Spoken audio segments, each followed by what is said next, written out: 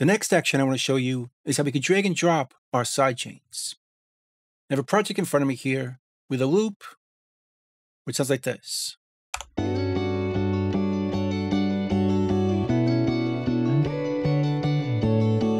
And I added a kick track to it.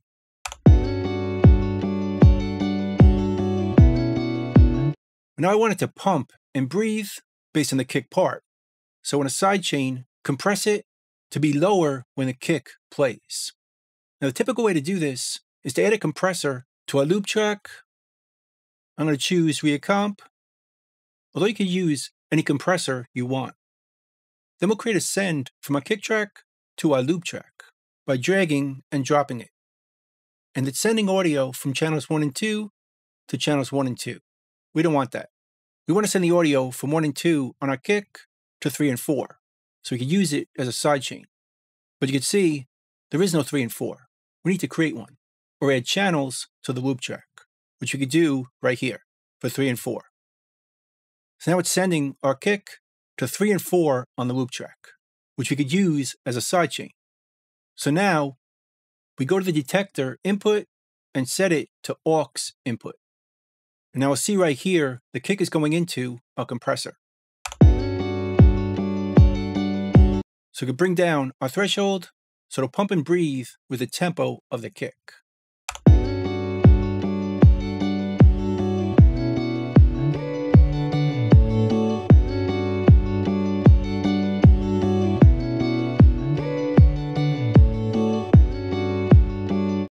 Notice how it ducks or compresses when the kick hits.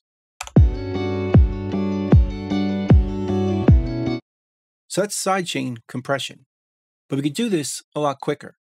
So let's start over by deleting the effect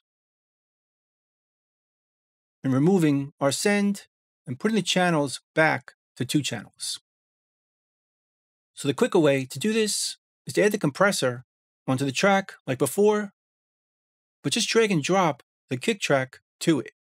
Go to the routing and drag and drop it right on to the plugin, and that creates a send from 1 and 2 to 3 and 4. So it added those 2 extra channels for us. So it's already ready to be sidechained.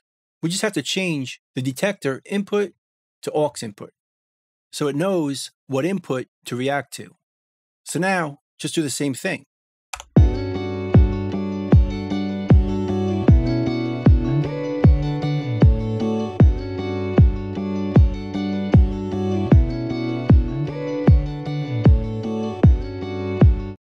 That's a lot quicker than the first way. Let's do it again. Clear this, put it back 2 channels. Just add any compressor you like. Drag and drop it from here into here. We created that send. Set it up over here. And now we have a sidechain.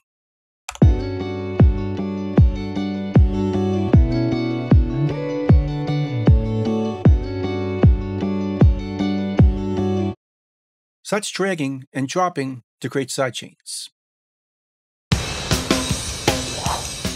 Hope you learned something.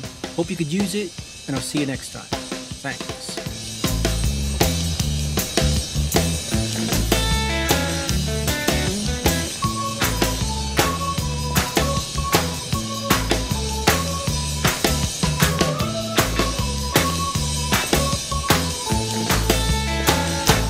Bingo, boys, let's go.